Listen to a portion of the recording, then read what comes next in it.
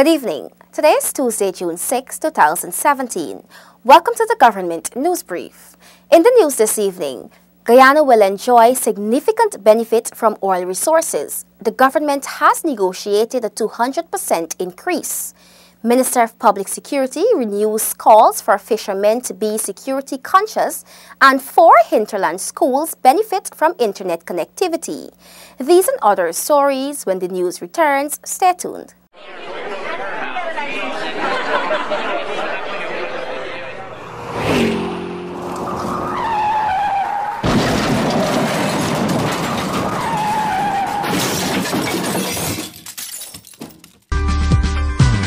Thank you for staying with us. I am Renetta Lafleur. Here are the details. The government of Guyana assures all Guyanese that it continues to ensure that our country and its people realize the greatest benefit from the emerging oil and gas sector. This is despite political naysaying and partisan salvos designed to create anxiety and stoke fears in society. The royalties and profit-sharing revenue are comparable with the world standard and will redound to the benefit of all Guyanese. In fact, the coalition government confirms that the 2% royalties represent a 200% increase on what the former PPP government had negotiated while it was in office before 2015. At present values, the 2% will now give Guyana $7.5 billion in annual revenues in addition to the 50% share of profits. Under the Barra Jagdeo regime, Guyana would have only received profits. Therefore, the additional revenues negotiated by the government represent a massive increase on what Guyana would have been saddled with under the PPP negotiated deal.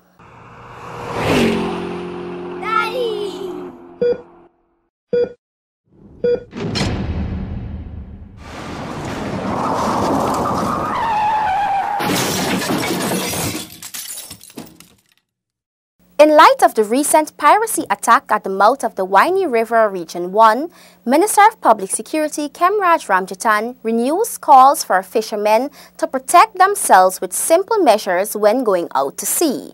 Details in this Seneca Thorne story. Minister of Public Security Kemraj Ramjatan has renewed his call for fishermen to protect themselves. However, many fishermen are reluctant to defend themselves by adopting simple measures which can save their lives. I have begged them to buy the transponders so that when they are in trouble, we can see where in the ocean they are. They don't even want to buy the transponders. So they want to make all kinds of fanciful development. I will work along with them.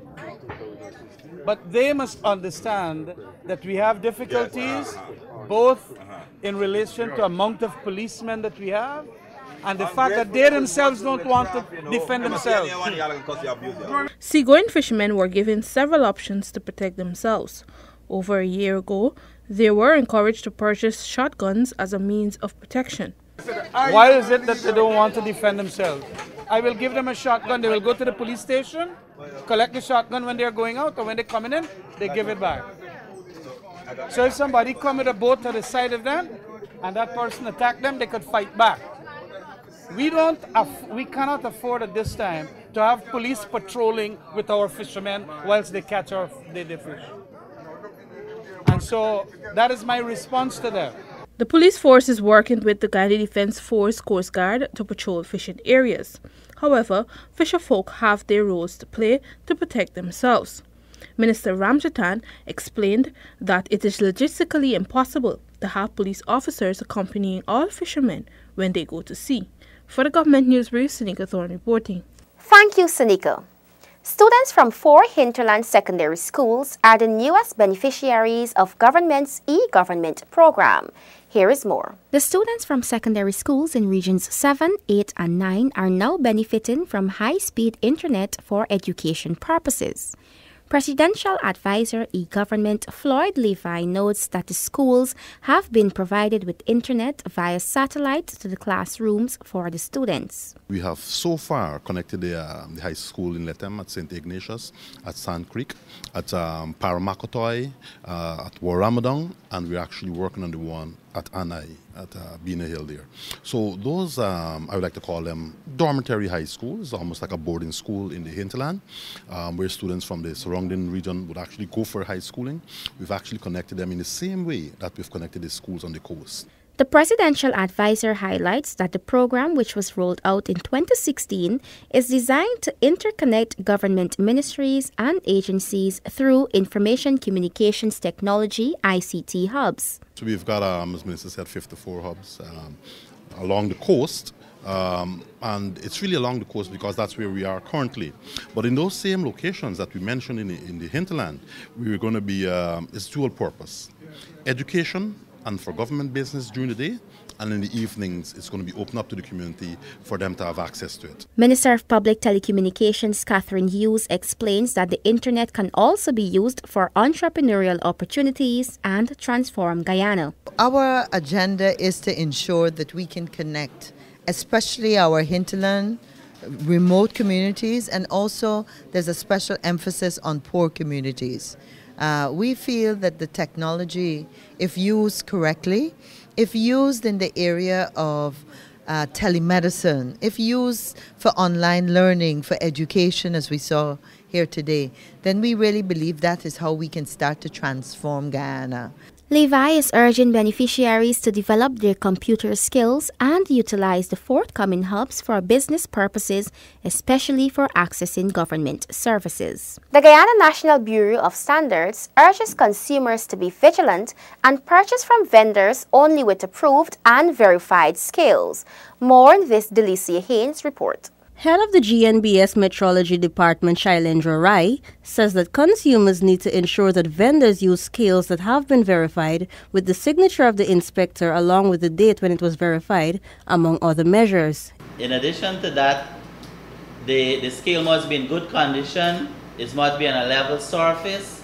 Also, the consumer must be able to witness the weighing of your products. The weighing of your product must be done in your presence. Unless if the product is prepackaged in advance. Rai notes that consumers need to be alert when purchasing from vendors, since his agency observed that the domestic weighing devices were being used for commercial trade. We have a serious situation with those scales because those scales are not approved for commercial trade. They are designed for domestic use. So once person use them for commercial trade, the likelihood is that the consumer would be robbed. So what I would like to do is to advise consumers, once you see someone using a dial scale, you should not purchase from them. The ones that are designed for domestic use, you should not purchase from them because it's like you're asking them to rob you. Close to 380 unapproved and unverified devices were seized and removed from vendors of both the Border and Stabroek markets during a raid. Rai says that vendors were advised to desist from using those scales, but they failed to do so, which led to the removal of the devices. He notes that the devices are required to be approved and verified twice yearly. Last year, the GNBS conducted 7,632 surveillance visits to businesses, which resulted in the seizure of 694 defective scales and 394 masses countrywide. For the Government News Brief, Delicia Haynes. Thank you, Delicia. The issue of overpayment to contractors and workers is a recurring theme as government entities appear before the Public Accounts Committee to answer questions pertaining to financial irregularities highlighted in the 2015 Auditor General's report. The entities also provide answers relating to their progress in recovering these monies. At a recent PAC meeting, the Guyana Defence Force came in for praise for improving its financial management by Chairman of the Public Accounts Committee, Ifran Ali. I think you are genuinely trying to improve things. I want to commend you. However, the Ministry of Public Security has experienced difficulty in recovering monies it overpaid to contractors. PAC member Charandas Prasad suggests how the Ministry of Public Security can recover overpayments. We can do what you call a set-off. Mr. So-and-so, look, we're not taking you out of the system. You have been granted through the bidding system, the tenders, you have been granted another contract. But we are going to take so much money from you every month or however you're going to pay to offset this amount outstanding. It is called a set-off. We owe you You owe us. The Guyana Police Force informed the PAC that it is making every effort to recover overpaid monies to former employees while putting measures in place to prevent reoccurrence. The PAC also encouraged the Guyana Elections Commission to improve the management of its resources. For the Government News Brief, Tiffany Rogers. The oldest African female functioning artist from St. Vincent and the Grenadines is in Guyana exhibiting her work, introducing to the society the culture of the beautiful Caribbean island while embracing the rich Guyanese culture. Gabriela Patram tells us more. Her pieces represent her mind, heart, and soul. 70-year-old Josette Norris is an humble woman from small beginnings. Norris is here based on the request from her son-in-law, Ronald Birch Smith. She is camera-shy and prefers her work to speak for her. At her current exhibition at 160 Waterloo Street, Norris says that painting is something that she always wanted to do at the tender age of 5. There was never getting in. I think from the time I was born, I had this idea I was going to be an artist, even when I didn't know what that meant. Like, I just knew that this was something that made me very happy doing, that everything else that I could or couldn't do, this is the thing that I really love to do. Norris studied at the Jamaican School of Art, where she learned extensively about the industry. The road was not without its challenges, as she was refused admission from a famous Canadian college, which damped her spirits a little but never kept her down. Like David Hockney, I went to Canada before that to go to the Ontario College of Art, and they didn't return me down for admission, and I was so upset that after about 2.5 years I went back to St. Vincent. And then I read about David Hockney. He's very famous. He's British, but he lives in California, artist, and I really liked his work. And what was great is that he also left England to go to Canada, went to Canada to go to the same Ontario College of Art, and they didn't let him in. And now he's world famous. So I go like, I'm in good company. While sitting on the veranda of her home, she would see different persons on bicycles riding and engaging in stunts, so she became fascinated by bicycles in Guyana and has created a book which entails a number of things persons do on bicycles. For every artist, there is always a favorite piece in their collection. Norris points the PI Gina to the piece that touches her every time. It started out with one thing, and then to me it was like a bird trying to emerge from, it's like a cycle, really. It's like there's the bird, it's like the chicken and egg story. You don't know which one started first. That's how it actually evolved, because I really can't remember if it's the egg that started it or the bird that started it. But whatever, it went in that. And the colors too that I was doing, it was like a flame.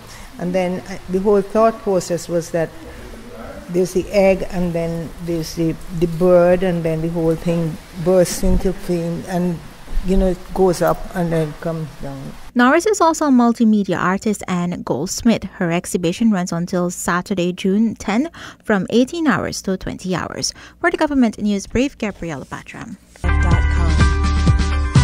Thank you, Gabriela. We have come to the end of today's edition of the Government News Brief. The details of these and other stories can be found on GINA's website. GINA has an active Facebook page, and we encourage you to visit and like us so you can be informed as the news unfolds. Remember to join again tomorrow for another edition of the Government News Brief. Have a great evening.